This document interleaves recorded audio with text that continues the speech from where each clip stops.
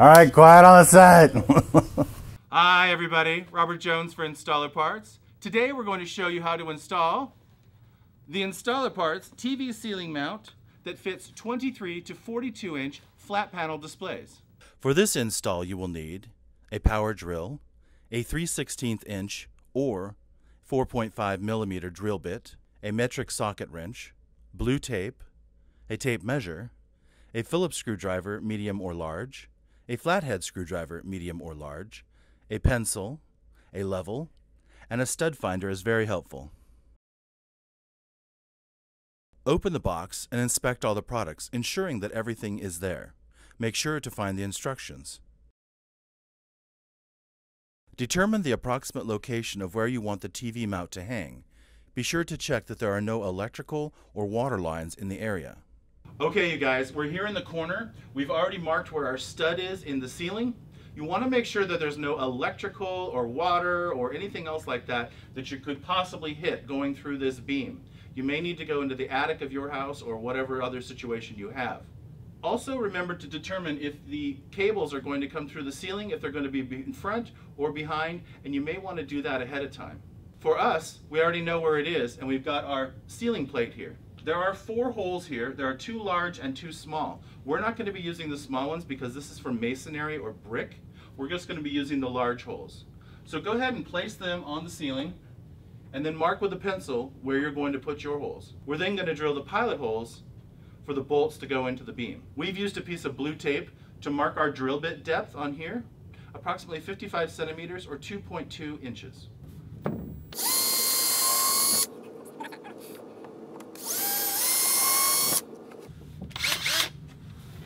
Alright you guys, we've got our plate here, we've got our bolt, and we've got our pilot holes. What we're going to do is we're going to put the bolt up into the stud, and then we're going to put the plate on afterwards. If you see there's a small cutout here, this allows you to put the bolts into the stud first, get it pretty snug, and then slide the plate on, turn it, and then tighten up the bolts. So let's get the bolts in now.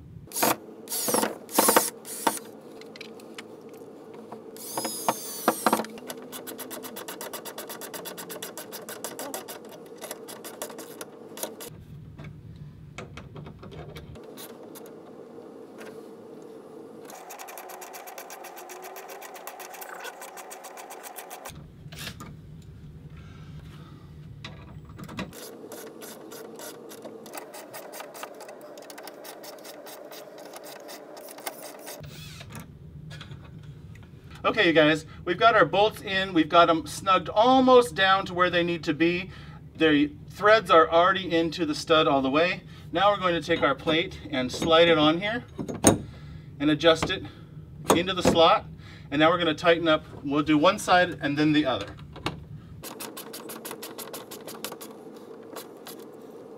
That's nice and tight. And now we'll do this side. Alright you guys, the bolt is in, it's turned into the slot, it's been tightened down, and you can see here it's nice and tight. Okay you guys, we have our collar here. It has a split in it. That's okay, that's what it's there for.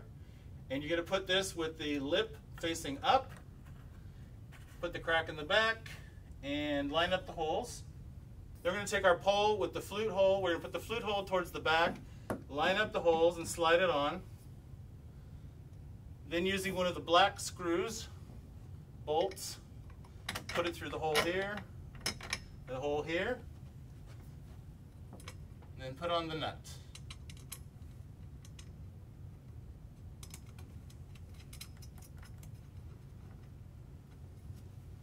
Okay, if you're like me, I don't have 2 wrenches, I only have 1. You can hold this side with a pair of pliers, and then tighten down the nut on this side.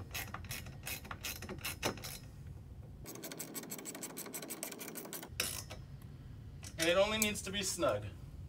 So there we go. Nice and snug, hanging down. Okay you guys, our pole is in place. We're going to put the decorative dish on, but before we do that, let's go ahead and erase our magic lines. Keep our ceiling nice and clean before we put our dish on. Just brush off our eraser. Look how nice and clean that is. We'll get to the other ones later. Okay, we have our decorative dish here. This is going to fit over the plate. As you can see here, there are some pins, and these plastic pins fit into the holes that are in the ceiling plate. So just slide it up the pole, and then find the pinholes, and boom! Magic!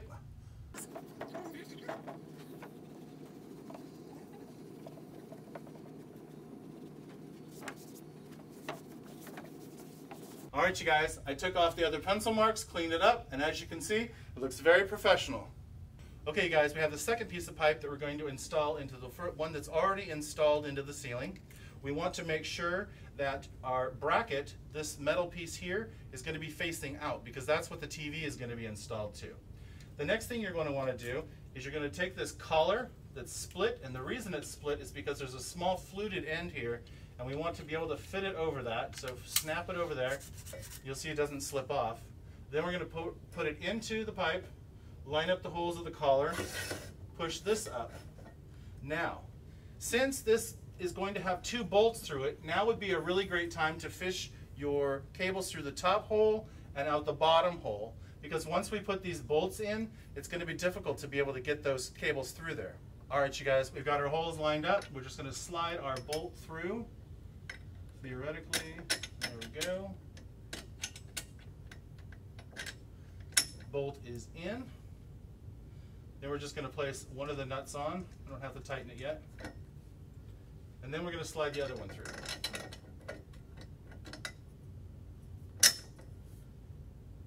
And put the other nut on. Now you can see it's there. It's still loose, but it's in. Again, I only have simple tools today. I'm using a pair of pliers just to hold the back of the nut. Be careful not to scratch your pole. And then I'm using a socket wrench. I'm just going to tighten this up slightly.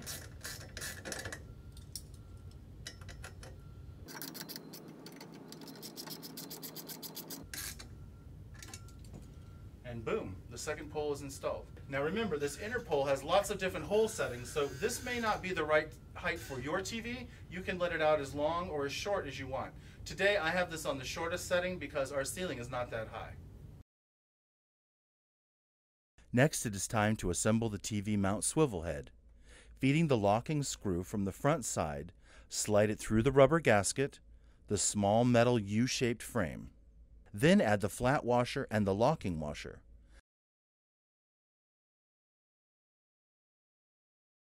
Cinch the whole thing down with a knob screw. There is no need to make it very tight yet. We will do this once the TV is attached. This is slightly different than the paper instructions, but I think you will find it easier overall. Mount the swivel head onto the TV using the right size screws for the back of your TV. Check the depth of the screw holes. You may need to use provided spacers in order to get them into a snug fit. Be sure the screw and the plate on all 4 corners are down tight. Okay, you guys, now you get to make some choices. So you have 2 options here. You can follow the instructions which say to mount the TV mount to the bar and then mount the TV to that, or you can do it like I'm doing it here, which is to put the mount on the back of the television and then we just have 1 kingpin to install to the bar. So let's do that now. The first thing I'm going to do is I'm going to put a washer over the screw, and it's the one with the square hole, which is going to mount the square hole at the top of the bar. So you can see we've got the pin in. We then have a washer to go on the bottom, and we also have a nut. Okay guys, we just slid the bolt in from the top with a washer, slid it through, put another washer and another nut. This is a great time to have a friend help you. Now we're going to use the socket wrench and tighten this bolt with the nut.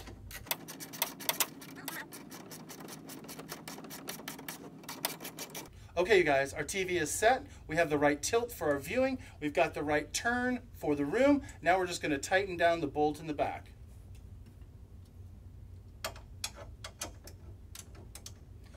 Tightening the bolt.